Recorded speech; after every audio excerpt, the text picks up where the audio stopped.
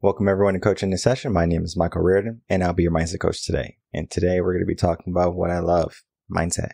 And we're going to be having a guest, Anna O'Connor, who's going to be helping us with our mindset, the work she does, and then having a unique and interesting and open conversation today. Because today's episode is going to be near and dear to my heart and is going to be near and dear to most people's minds. Because there's something the mind wants and something the mind craves. Do you know what that is? Well, let's find out together.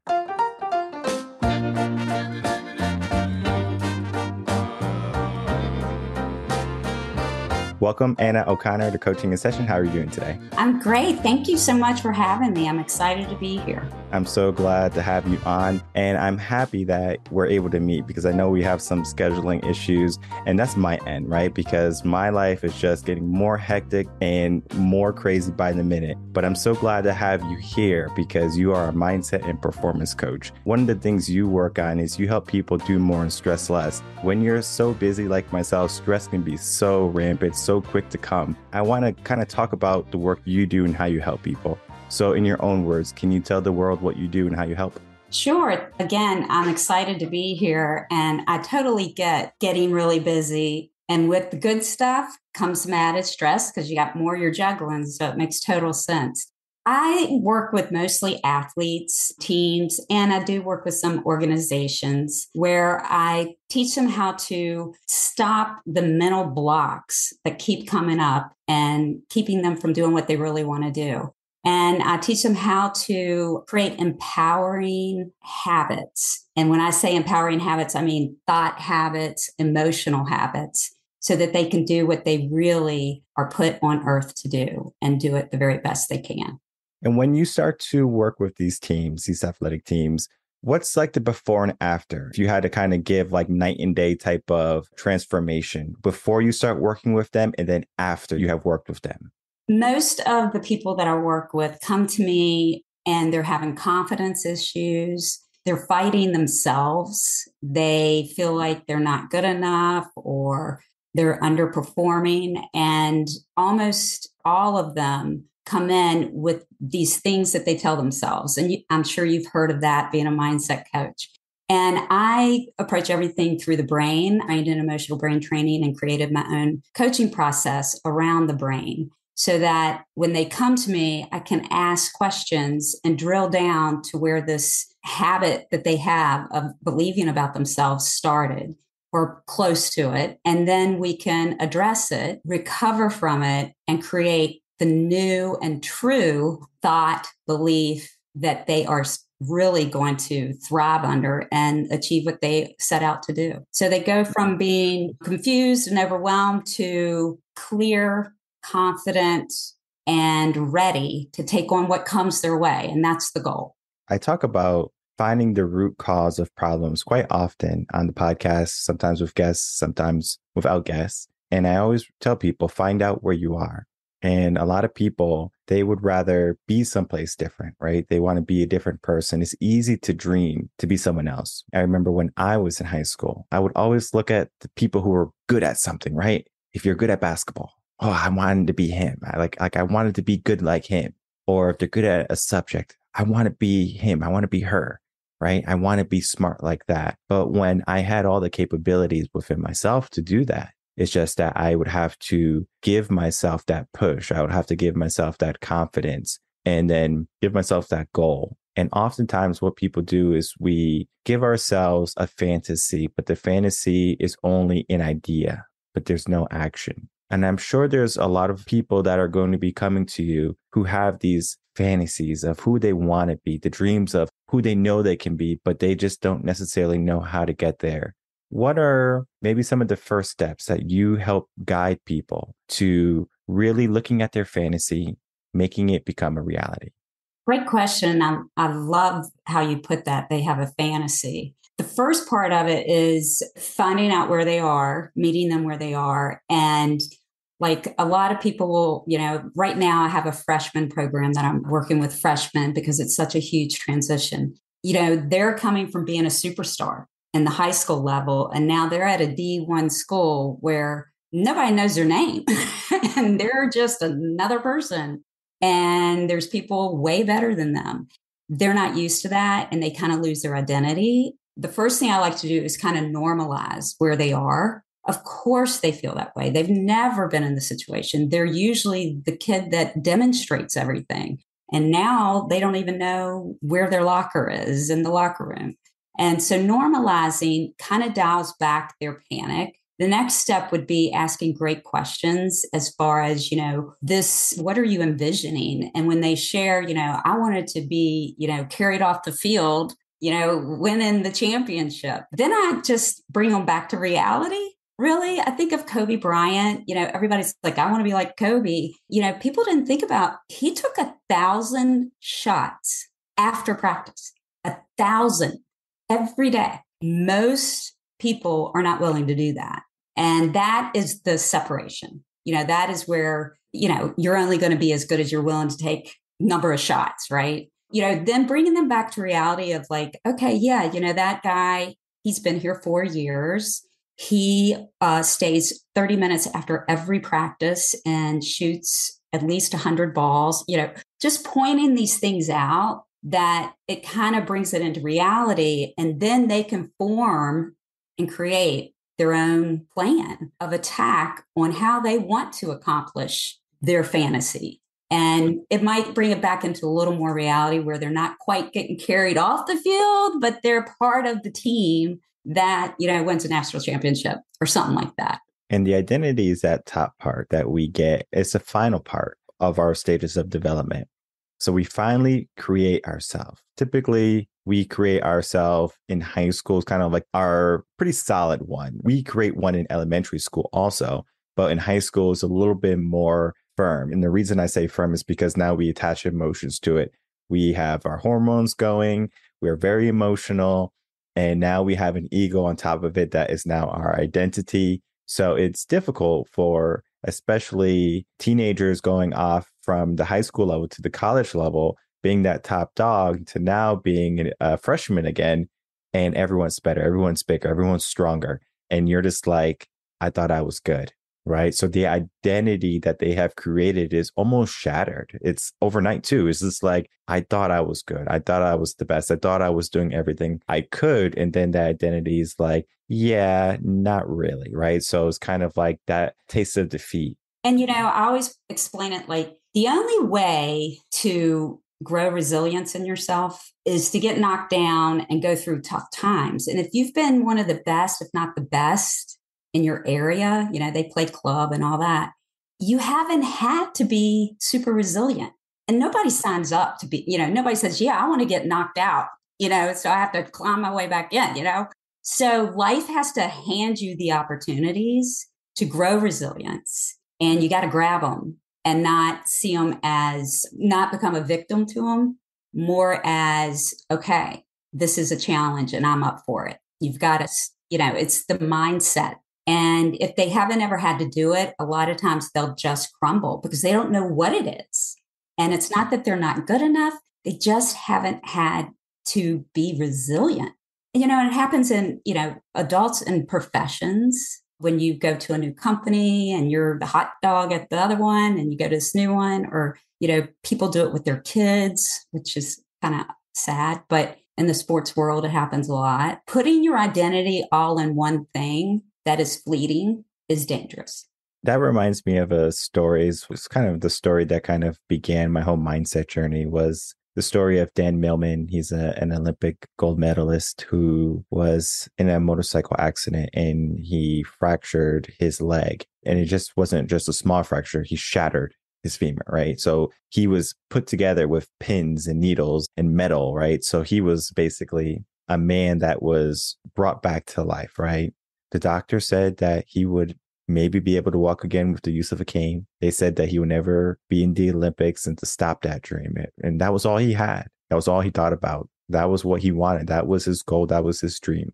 And when the doctor told him that he couldn't have that anymore, he lost his identity. He lost his self. And the book, The Peaceful Warrior, is also a movie. It was about that journey of him learning about himself, learning about the identity, losing his identity and then finding it again, and then being resilient. Similar to what you were saying, we have those problems. We are going to get roadblocks in our life. There's going to be some hiccup that's going to happen. You're going to look at the problem. You're going to look at the scenario, the situation, and your brain is going to be saying, turn around, start over, do something different. Don't go head first. That's crazy talk. Do something different. And oftentimes, many people are right at that tip to getting over their obstacles, getting out of their comfort zone, but they fall back down. That's where many people kind of fall into mediocrity. And I always say that if you find mediocrity, try to lose it very quickly, because that's going to be very difficult to get out of. And even for me, when I was a teacher for several years before I became a coach. I noticed just after my first 3 years of teaching how I was falling into that realm of just, all right, it's another Monday. Oh, it's the weekend. Oh, it's another school year. And it happened so quick. And I didn't even realize it until I was in it. Because when I was in college, I worked a full-time and a part-time job, 60 plus hours a week, went to school, 18 credits, graduated, honors. I did all of that. But then the moment I go into school and I'm thinking, or work, basically career, I'm like, okay, well, I don't have to do it anymore, right? I have my job. I did exactly what I was supposed to do. So I was going to work. I had all this free time. Guess what I did with my free time instead of work, instead of read and develop myself? I just went home and watched movies. So I noticed that I wasn't pushing myself anymore. And it was because I kind of fell down into that mediocrity level where, oh, day-to-day stuff. And I think a lot of people do that. And then that becomes their new identity. So they might have been this courageous person in college and, oh, I'm a go-getter. But then they finally get into that career, maybe family man. Now they fall into that identity. I wanted to talk to you about switching identities. How easy is it for an identity shift to happen in oneself if there's a trauma or if there's no trauma? I think that the identity thing, one of the things I always tell or ask on athletes that I talk to, because getting injured, it happens a lot and it can take you out forever or for a season. So they need to be prepared in some way to be multidimensional. I say, you're not just an athlete. You're not just this sports person. What else are you? And one client right now has an injured back, and working with him, I said, you still love the sport. You're just going to have to find a different way to put yourself in it. And now he's, working as kind of like an assistant coach, kind of a volunteer coach. And he's like helping the team. And so he's still being able to be a part of the team. And I think that's a huge part. They can maybe not play, but not being a part of the team is super hard. With the identity thing is it's coming to Jesus with yourself and saying, what am I really made of? And it makes you go where you never probably wanted to go or thought there was a place to go. And that's not always a bad thing. It tests you and you can choose to use tools to get where you need to go, and then to see that you have so much more to do. There's so many more avenues. I mean, we could have been so many different things. I have so many passions, right? I have so many things I love to do. Having that is always better. I always warn parents, don't make them specialize in a sport, at the age of 10. That's crazy. Let them play everything. Until they are like, I have got to only play this. And they need to be around 14 before they can even say that. This world gets really hyper-focused on being in the spotlight, getting recognition on social media and the accolades. And it's a culture of comparison. And with sports, it always is. I mean, you're always fighting for a position, fighting to win, and you're always comparing. It's tough. It's great for life lessons because, the world is tough out here. And I often tell parents, if they're going to struggle with all this kind of stuff, let them do it under your roof where they have a safe place to come. And then in college, my goal is like they have an athletic trainer to help all the athletes with their physical strains and pains. I believe there should be a mental health trainer available to all the athletes, all the sports, to help them with their mental and emotional strains and pains, so that it's right there and easy to access because they need it. And I know many NFL teams are starting to transition into that too, where they're getting some type of leader that's going to help them, not like a coach, but help them with their mind, that battle with their mind. And I forget who said it, but like the battle begins in the mind. And it's a famous quote from someone. When we understand that our mind can be the enemy sometimes, it makes us a little bit more aware because we have those negative self-talks or those limiting beliefs that we give ourselves. And it could be unconscious, where it's just like we don't know that we're doing it. Maybe from childhood or from school, we develop that, or from our friends, things like that. All of those can have an effect on that mindset where we might be confident, but then there's something inside of us saying the only reason I am confident is because I'm number one. And the moment I'm not number one anymore, I'm not confident. So it's like they lose who they are because of their mindset. And mindset is so interesting to me because one path, again, going to the different paths that we can have in our life, doesn't necessarily mean you're going to turn out this way. If I had someone walk exactly in my path, did exactly what I did, saw what I saw, I can almost guarantee you that they wouldn't have the outcome that I had. And the reason is because of perception, how they perceive things. And if you have a scenario, you could see a scenario as good, you could see a scenario as bad. That's why mindset is so interesting. You have to kind of know how people are kind of thinking or how they're wired in their brain, because if they're wired to think a certain way, oh, I know how you're wired. And then we can adjust it if it's not conducive to helping them reach their goals. If they have a negative mindset, very pessimistic, if they don't really want to do much in life, then they're probably safe to stay that way. But if they have ambitious goals and they're trying to get something out of their life and trying to get every bit out of their day, they're going to have to ramp up their mindset. They're going to have to be positive. They're going to have to be a go-getter. They're going to have to be hungry in the sense of, I'm going to do what it takes. But then again, they say they'll do everything it takes, but it doesn't mean that they do it. And I remember I was working with a young man. He was 16 and he said he wanted to be one of the world's best soccer players. I said, okay, that's not a problem. Like, that's an easy task, I told him. I said, okay, well, tell me your favorite player. He said, okay, this is my favorite player. I forget the name of the player. So I said, okay, what's his practice regimen? So he Googled it and everything. He told me, I said, triple it every single time. So if this is his training regimen for a week, you condense that week into whatever it is, but you triple that. So you were doing 3 times the work, right? Doing 3 times the work. And he was like, okay. The first week, he didn't even do 1 week's of work of the person. So I asked him, I said, I thought you wanted to be the best. And he's like, I do, but it's hard.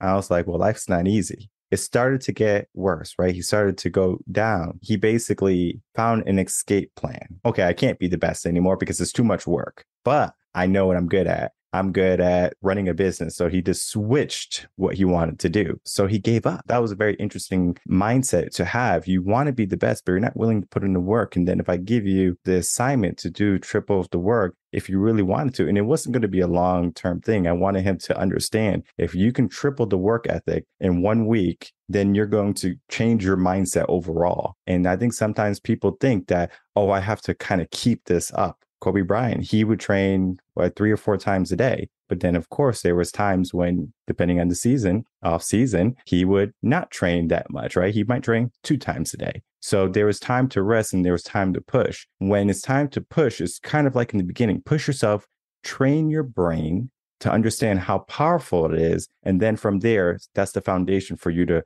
build your dreams and to build your life upon. And, I love that example. It's funny. What I'm coming up with is that young man, what about being the best that he wants? What about it? Money. If it was for attention and to live that I'm the best life, that's not going to sustain you through all that work. It's got to be like, you can't not do it.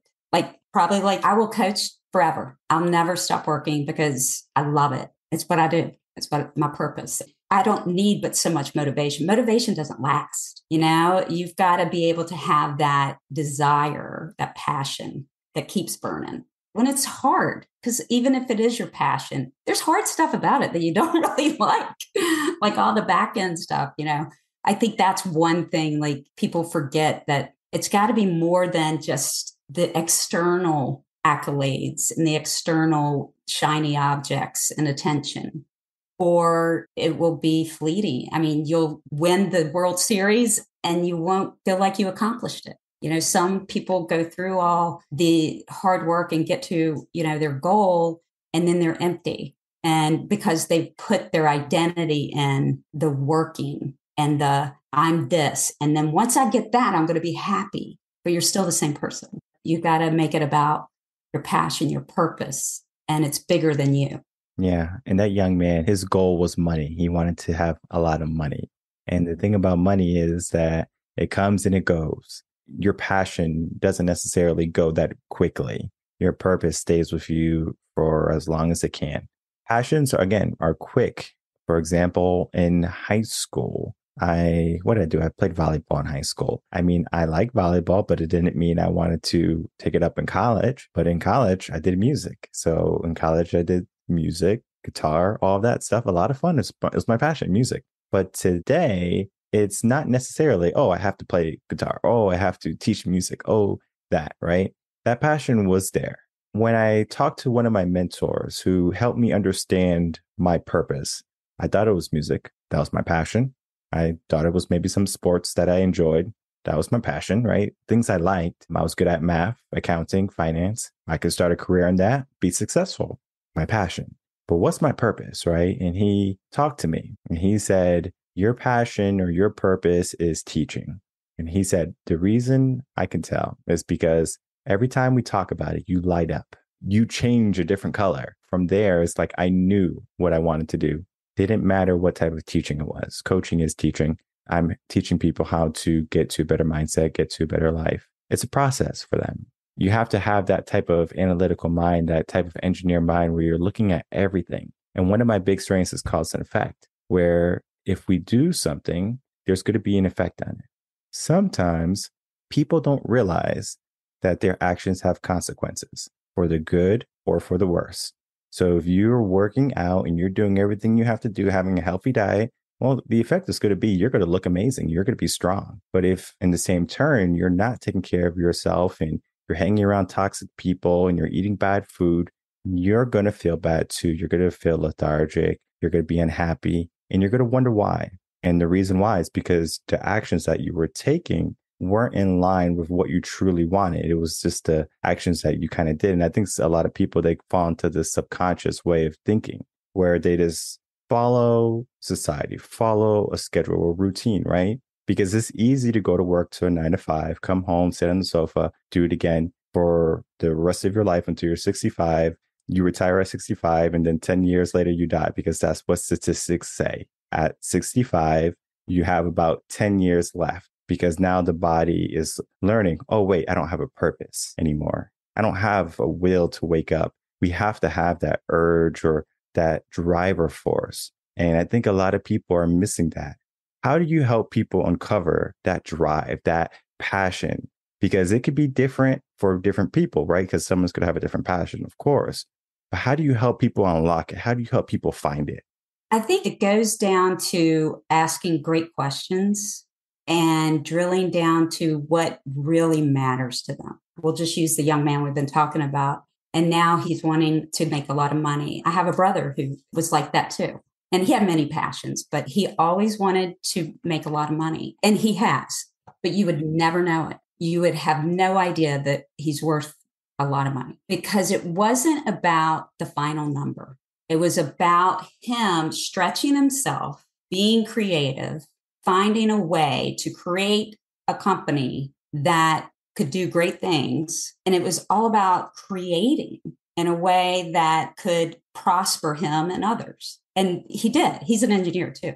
And so I think it has to be about not the shiny object at the end. Our shiny object at the end would be, seeing someone transform, that their life changes. And for me, it's the connection I have with these people. I mean, I love the relationships. That's my drug. I love connecting with people. And of course, I love seeing them heal and improve and reach their dreams, of course. But it's the connection, it's the relationships that are my driver. When it comes to working with young people or anyone, to be honest, when it comes to mindset, this is one of those things where it lights me up because I understand that I'm helping them uncover something that they might have not been able to do alone. Or if they would be able to do it, it would take them a little bit more time because they are trying to figure out, okay, what's what. It's a lot of trial and error when you don't have a coach. I'm a testament to that. I had so much trial and error because I didn't have anyone guiding me. I was the first in my family to go to college. I was trying to figure that out. And then, of course, after the fact, okay, well, what do I do now? Right? Because there was no one else who had graduated college like this. And then going off to be a teacher and then trying to figure out, all right, how do I move? And it's very difficult because you have many avenues to go down and you just have to kind of test the waters a little bit. But I know now if I had a coach guiding me, listening to me, my thoughts, my feelings, my actions, looking at that whole picture, they can guide me a lot better. Not saying that I'm not appreciative to my journey because it made me who I am. All those hardships and all those failures I had helps to make you a good coach. it makes me a good coach. And I remember talking to another coach and they said, this is why you're probably a coach because you had all these failures and now you're trying to mitigate those failures in other people's lives, which I was like, that's rightfully so. Probably that is one of the drivers that I have is like, there's so many mistakes that I made. Let me not have you make those same mistakes. And it's the idea of wisdom. I want to talk to you about wisdom because wisdom is unique to every individual. Now, wisdom is going to be your embodied wisdom, or it can be wisdom passed upon you from a parent, loved one, friend, mentor, whoever, right? But when someone explains wisdom, I noticed over my years, it's always unique. It could be a personal story. It could be just mindset overall. It could be a method, but wisdom has a unique way of changing the mind. What I want from you, Anna, is to kind of lecture us on wisdom, the power of it.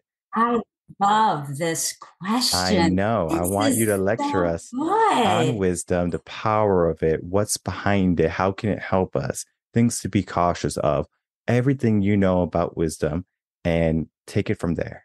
Wisdom is infinite. I believe that wisdom is always collecting and staying curious and open. Wisdom is based on everything you consume, everything that you purge, and the experiences of your life and the walks that you take with other people and the knowledge and the pain and suffering and joy that you experience for yourself and with others. Wisdom comes from a grounded place, a very grounded place, I believe. And I think it's infinite. I think it's something that we're always working on. And I think if you're fortunate enough to have, I call them godparents, those are extra parents that you get along the way to help you become the person you are. And I had 4 godmothers and 2 godfathers, and each one of those people just, there are nuggets that they shared that I took from them and they passed on. And I believe, like we go through the stuff that we go through, and the goal is to learn from it and then pass it on. That's why we go through tough things, so we can help the next person. And that's wisdom. We don't have all the answers, but I can give you some wisdom around it because I've seen the different dimensions of it, experienced it. I think wisdom's humble too, very humble, because it knows not to get too cocky, right? That's kind of where I'm coming from with wisdom. And I love that question. That's great. Yeah, we are going to dive deep into wisdom because you're not done yet, because I know you have more to give. Wisdom for me is me listening to my father lecture me for an hour, 2, 3 hours a night sometimes. And he would just tell us about life because we grew up poor. We grew up in the hood and gang violence, drugs, all that stuff, right? Bad place. I had the option to go down that path, right? To be a gangbanger too. Why did I not become a gangbanger? And I will say the reason why I didn't become a gangbanger is because of loving family members. I had great grandparents, great parent figures, and they always shared wisdom with me. They always spoke to me. Guess what doesn't happen today? We don't speak to our children. We are behind our smartphones. So that wisdom is not happening anymore. And these children are hungry for wisdom. They're only getting knowledge and they're only getting trial and experience wisdom, or they're learning from their friends who don't know anything. So now it's a world of people that follow and not lead. Mm-hmm. I love that. And I think you were so spot on with your dad spending that energy and time face to face, because I think if we learned something from COVID is that the virtual, the texting, the emails, that is nothing replaces real connection where you can reach out and touch somebody and feel their energy and their passion or their sadness. And you are absolutely right. I completely agree with you. People are emotionally lazy because it does take extra energy to put out emotion and to share it, maybe even be vulnerable. And I think most people resist it. I mean, your brain's going to resist anything uncomfortable anyway. Our world is so comfy cozy that being uncomfortable is a millisecond and we change it. So learning to look for opportunities to sit, feel the squirm and discomfort and let it pass is a huge gift you can give yourself and the people around you, because you become a lot less reactive and a lot more in tune to yourself and others if you can sit in your own discomfort and self-regulate. Really, these kids today are missing the human connection, the face-to-face. I love you, I care about you, I worry about you, I want everything to be okay for you. One of the best things my mom ever told me was, Anna, not everybody's going to like you. Parents would never say that now. Oh my gosh, yes, you say it because you love them. You say it because not everybody is. And it was one of the best things she ever told me because it allowed me to just be me. I didn't try to be anybody else. That is freeing, very freeing. And I love your story. I'm fascinated by your story. And I was going to ask you, I have many questions. We've got to talk again because I'd love to hear your whole story. And because I am fascinated by the one that gets out. I would say, again, it kind of goes back to something I hinted at the beginning, because I always leave hints, breadcrumbs, if you will, in my episodes. You don't have to find them, but they're there. And I typically won't air an episode if there's no breadcrumbs, FYI. Episodes that are aired on the podcast have breadcrumbs in them that lead you to a certain way of thinking, mindset, right? The whole idea of coaching a session is touching base with Reven concepts, turning never around, turning our limiting beliefs around, turning your mindset into what you want it to be. Now, how you perceive it is very close to Napoleon's Hill. If you can perceive it and you can believe it, then you can achieve it, right? Mm-hmm. When you are in a situation like that, right, and you have a lot of negativity around you, you have to look at the stages of development, right? Typically, we learn from our environment. It's one of our big ones, right? Children, toddlers, that's how they learn primarily. They look at parents, they look at the people around them, and they mimic it. So after some time, they start to regulate and they figure out, okay, these are my values and my beliefs. And then eventually, somewhere down the line, they create their identity. But in the meantime, the environment is so important because they can see someone getting shot on the corner and they can say, well, I guess I better be the shooter. Or they can say, I better stay inside. But there's also another person that they can be. Okay, well, I don't want to be either or, right? I want to be someone who's not in this scenario anymore. I want to be someplace where I feel safe. Where is that? I want to still be out and I want to be helping people. You have to look at the different avenues, and there's so many paths that you possibly could take.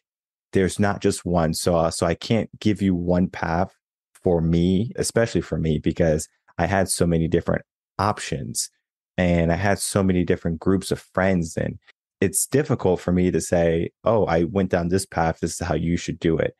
My advice to anyone in that situation is to look at your environment, to look at your situation, take a step back, and then ask yourself, do you want to be there in 50 years? Just kind of throw a number out there. Will you want the same life 50 years from now? Most people, if they can look at it that way, then it's like, oh, I don't want to be 50 years old or 60 or 70 years old and living in this rundown house or having no food to eat in the fridge. That can change you, right? When you're in that type of living situation, you can either succumb to it or you can say, you know what? I'm going to grow into a lifestyle that doesn't have this there anymore. So my pantry is stocked. My fridge is stocked. I have a nice car. I have all of these wonderful things that maybe my parents didn't have. We did have, right? Like we were still well off. I'm not going to say that we were eating out of trash cans or anything. Like they took care of us. But my goal was to be better. Not saying that my parents were bad, just to elevate. And one of the things my dad often tells me, he says that he wanted us to be better than him, right? So better than his situation, better than his parenting. I mean, you name it. He always wanted to elevate us to the next level. And what he did was a self-sacrifice, basically, where he sacrificed his body, his mind, his manlyhood for the sake of his children. But what that did was it took away that generational curse type of thing, I guess you can say, where it's like we can continue to do this generation after generation until someone steps up. Fortunately for me, he stepped up. So it was easy for me to say, I can step up too. Versus if he was setting the bar down here, I had the option to set the bar down here too. This was the bar for me. So it's like, yeah, parents that give you that option, it's like, okay, well, we're expecting this, but he never even told me he was expecting that. Well, I think a couple of things that you said that were just really good was, you didn't have one pack, but you had options. And I believe that a lot of people don't think they have options. Like you said, they think they need to be the shooter or stay inside. You saw the world bigger. Your dad, what an amazing person. He showed you that there were many choices, which is such a gift.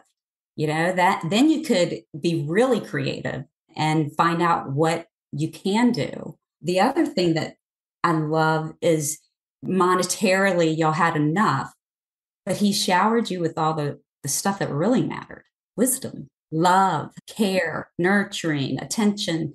And so often today, oh my gosh, they are getting all this stuff but no attention. Oh my gosh, it breaks your heart.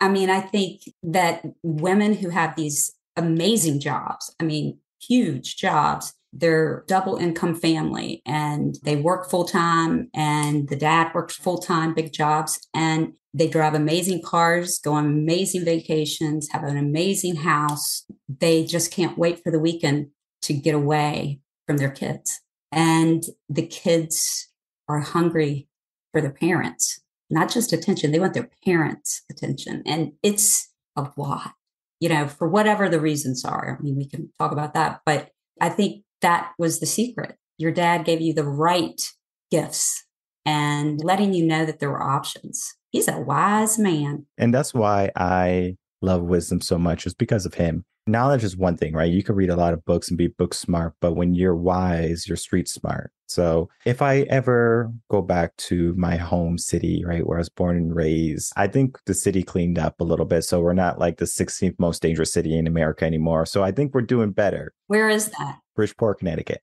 Bridgeport, Connecticut was a hub back in, I think it was like the World War II time around there. They've made a lot of ammo. This is where GE was, so General Electric. It was a big city where a lot of people would go there. And when everything moved out, they stopped making ammo there. GE moved out. The city kind of went under too. I think Sears had a big mall there, and then Sears went under. So it's kind of like, I'm dating myself, I guess. But all of that was happening. And then when it all went away, the city kind of died. And it happened in multiple cities in Connecticut because we grew so quickly, but it couldn't be sustained. And then when everything collapsed, it was just like, okay, well, what's left? Right. And then everyone was basically scrounging for scraps. And that was the life, right? Where people made the best of what they had. Not saying that if you grew up in that place or if you grew up in Chicago or Detroit, things like that, you should look at your situation as bleak and meager and that you can't get out. You should be able to get out. You just have to understand your situation, understanding where you are. Going back to what we talked about in the beginning of the episode, figure out what you want. Looking at your obstacles, what are they? Now, of course, if maybe you have a basic need, right? We need sleep, we need water, we need food, we need shelter, we need love and affection. If those basic needs are not being met, we either are going to be without or we're going to look for it in some way, whether it be negative or positive. So that child who's not getting love and affection from the parent, why not act out? Because they're going to get the love and affection somehow. And it might not be love, it might be like discipline, but to them, it's still attention. And kids who are seeking that attention, again, they're yelling for their parent to say, hey, just talk to me. Just, be traditional once more. And going to what you said just briefly, we live in a very modern society. Both people want to go work. Both people want to go on vacations. Both people don't want to have responsibilities. People are so quick to toss the responsibilities to someone else. But if you have a traditional type of mindset, which is what I prefer, I'm not over here saying, my clients all have to be traditional to work with me, but I need to know before we begin. Hey, what type of mindset do you have? And I typically just ask a few questions. Do you have a traditional mindset or do you have a modern mindset? Because it's different how I have to approach the questions. Because if you have a traditional type of mindset, it's a lot easier. I could be very blunt versus modern. Modern, I have to be like, all right, let's go very slow, right? Let's figure out what we need. I'm here to help you. Got any questions? Ask me, right? Versus this is your problem. We need to fix this right now. I always think about in the moment, it is hard. To raise kids, and I've stayed home with the kids. But I'll tell you, we didn't do a lot to our house. We didn't have amazing cars. We didn't go on big vacations. We stayed home a lot, and I don't regret 1 second, and neither do my kids. I also see where young women today have so many more options than I ever did. I was a teacher too, by the way. And I didn't have all those options. And I do believe if they have, a passion for, being, a radiologist or, managing, a marketing company or whatever, they can do that. They just have to be really conscious and be on top of connecting, truly connecting with their kids every day and not making it, yeah, honey, yeah. Okay. That's not connecting, and they feel it. And I think they're lonely. It's interesting because a lot of people, they associate work with being busy, where, if I work a full-time job, I don't have time for anything else. My mom, she worked 2 to 3 jobs, I believe, to put us through private school. And I think that was kind of one of the paths that I was on. Because if I went to public schools, the probability of me going down that, I guess you could say, that city life that I was living or just in would have been more difficult for me to not see, right? So in a sense, I was sheltered, right? Going to Catholic schools and being in that environment. So she sacrificed. And the only time I really saw her, to be honest, was when she was sleeping because she was working all the time. And sometimes, she would, be up or we should have a day off, once in a blue. And the same with my dad, he wanted to be a bad boy in the beginning. He wanted to go out, live his life, be with his friends. But as they matured, right, because they had us, I believe, first one was 18 and then the second one was like 20, 21. So they had us at a very young age in the sense of maturity, right? So they weren't quite there yet. So they were still trying to live their best life. And I think what's happening right now, especially with women, is that they're trying to live their life and they're doing all these wonderful things, right? Getting a career, going traveling and all that stuff. And they're starting a family a little bit later on. But when they do that, I also find that they have a difficult time letting go of what they built. So it's like, I built this and I don't want to let it go. So then when they finally get their kids at 34, 35, 36, they get a nanny. You take care of my kid. I have to go make money. I have my kid. I have my family, but it's not there. But I will tell you what my mom did. I think about this quite often. I'm sure she's going to be touched. She won't even remember this.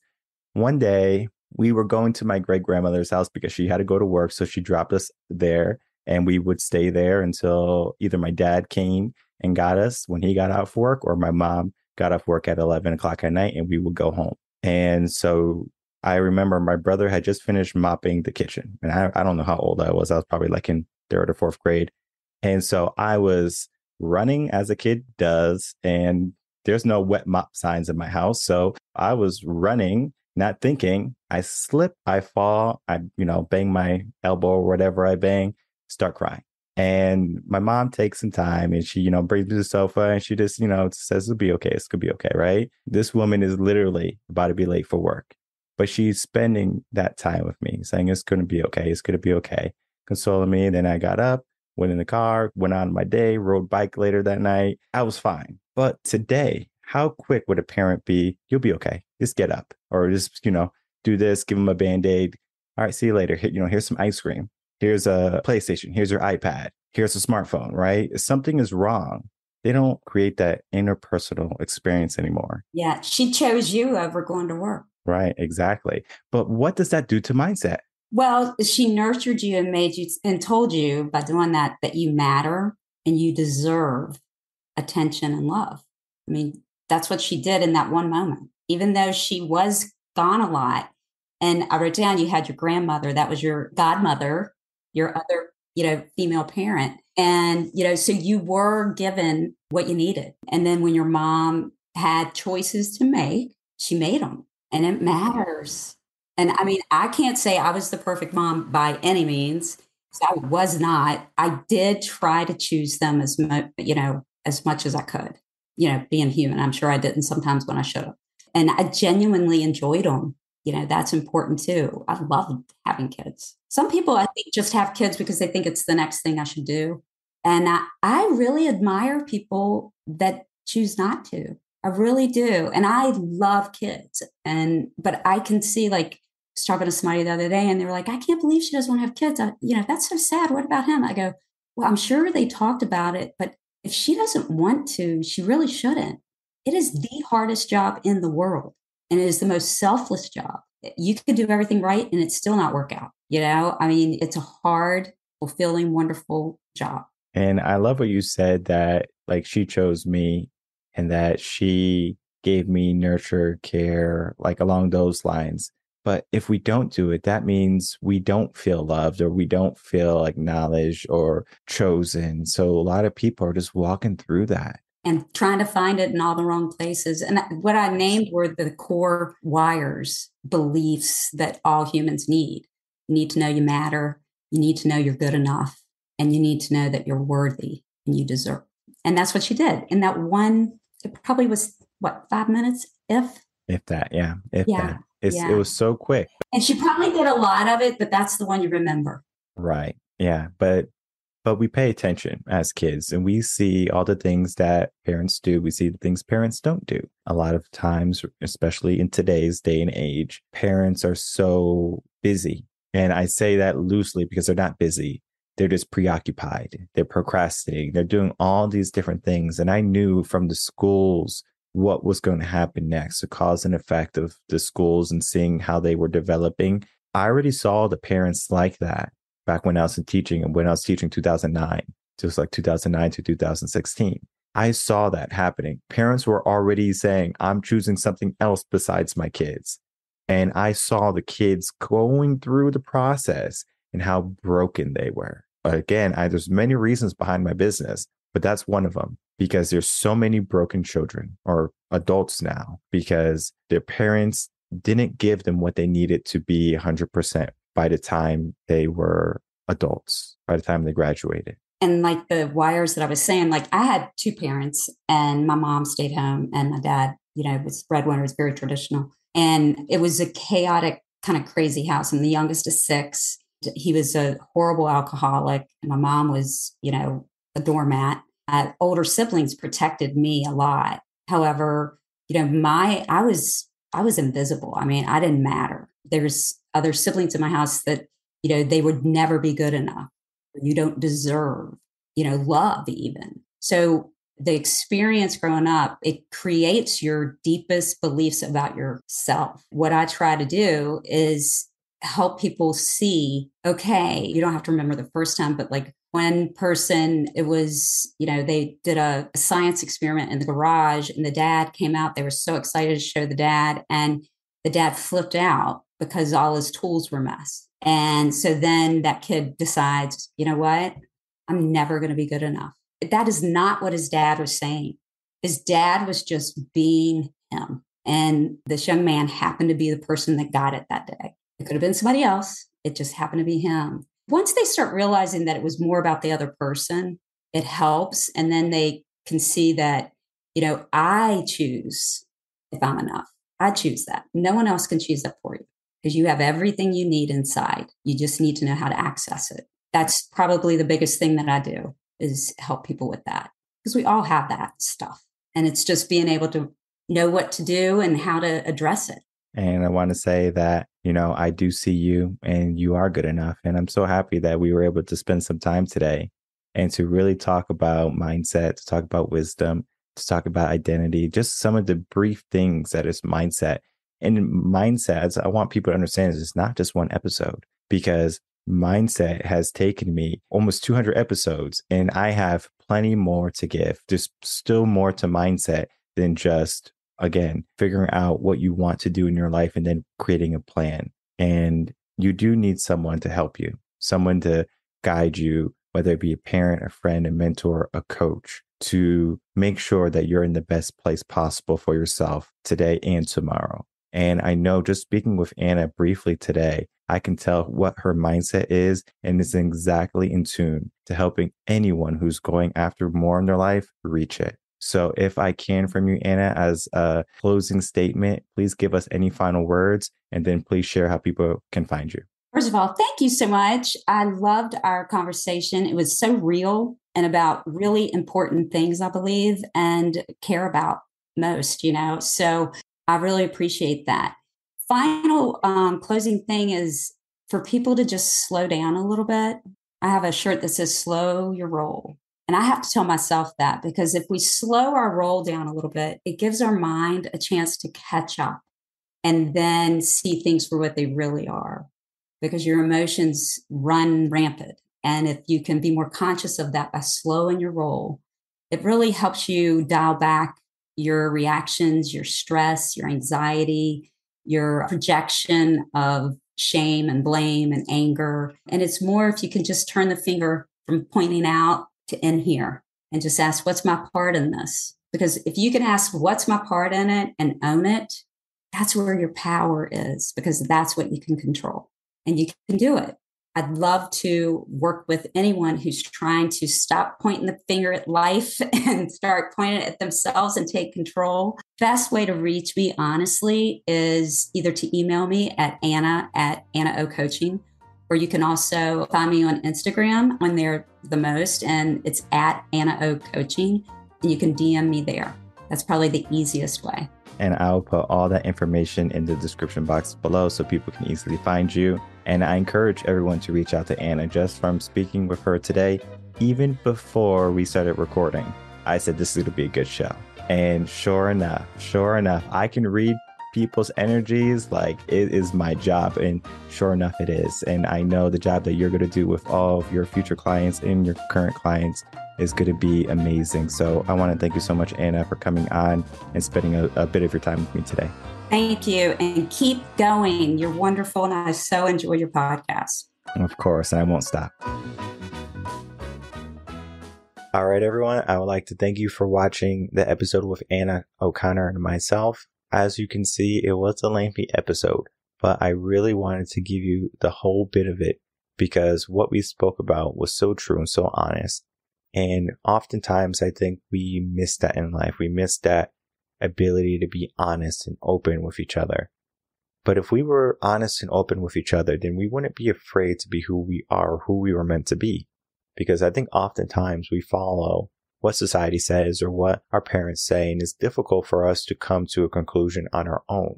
Well, if we came to conclusions on our own, then we would be able to go after more in our life. Because now we're not worrying about what other people are thinking about us, or we're not waiting for someone else to do something so we can do something. There's no contingency in our life.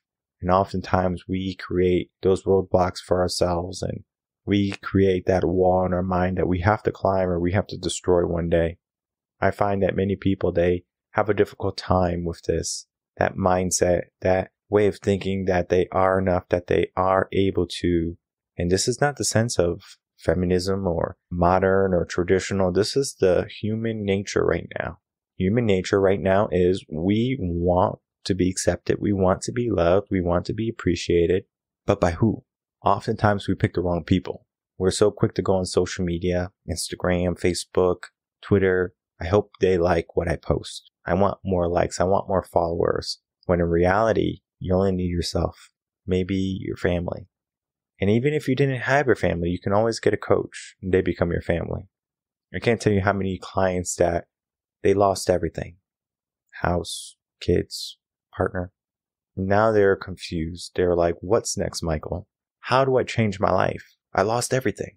And oftentimes I tell them, well, you're in the best place to build. You have nothing to worry about. What do you want to build? Tell me about it. How do you want your life to look? The rest of your life, how do you want it to look? We can make anything you want, but you have to say it. And then that's when their brain starts moving. That's a great question. I haven't thought about that because they're so worried about what they lost and they haven't realized what they can gain. Sometimes that shedding of all those stresses and worries, it sets us free. And in our world, we have so many stresses, so many worries, so many negativities that we hold on to that we don't even need. That's why we watch drama TV. That's why we sit on the sofa. That's why we complain about work. That's why we love Fridays, but we hate Mondays. That's why we say we're going to do something on New Year's, but then we stop 3 months later. It's all mindset. And you really have to ask yourself, what type of mindset do I have? What type of mindset do I want? What type of mindset do I need to help me get to the life that I want? And what I do as a mindset coach is I help people with the quality of their thoughts. What are you doing? What are you thinking? And then how do you want to move? Because when you're in a room full of snakes, you need to know how to move. And the world is filled with them lying in wait, waiting for you to make a move, take a step so they can bite. And it doesn't feel good. And you're scared. And you're trying to figure out, what do you do? Do you keep pushing on and getting bit? Or do you say, I don't want to get bit again, and you stay in your spot, your comfort zone of safety and security, and you don't try, and you don't dare, and you don't define your life? I'm here to tell you that today you can make that change. And the conversation that Anna and I had was going to be a part of that change too, where we're offering you an opportunity to create whatever type of life you want. What type of identity do you want to follow or create? You choose for yourself. Sometimes it could take a bit of trial and error, but when you have a coach with that embodied wisdom who already went down that path, we can figure out, well, these are the most probable paths for you, from listening to what you said, from understanding your mindset, because again, cause and effect is mindset. If you know what you want and you know the action of what you do, then the actions that we do are going to have similar results. So we're going to be right in the ballpark of exactly where you want to be. And we modify, we adjust to your personality and to where you really want to be. Maybe you want to be better than other people. Well, okay. Well, we work on all of those aspects of mindset. And that's why I love mindset, because the mind is so powerful, but yet many people don't even realize it. You don't realize how powerful you are. You don't realize your worth. What would happen if you said, today I'm going to find out my worth? Today I'm going to reach out to a coach. Doesn't have to be me. It could be Anna. And you say, I am interested in finding out who I was destined to be. Can you help me? That's the start of your journey. Start of your whole entire life. They say we're born 2 times in this world. The first time is when we're out from our mother's womb. And the second time is when we find out what we were meant to do.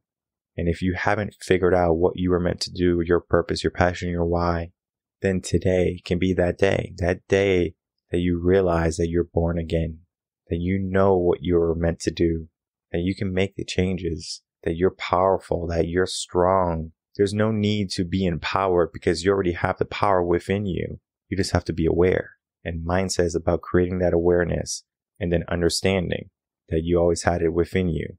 Your thoughts, your feelings, and your actions are for you to control, not anyone else. My name is Michael Reardon. I'm a mindset coach. If you have any questions, you can email me coachinginsession@gmail.com, and I will see everyone on the next episode of Coaching in Session. Until then, everyone, take care.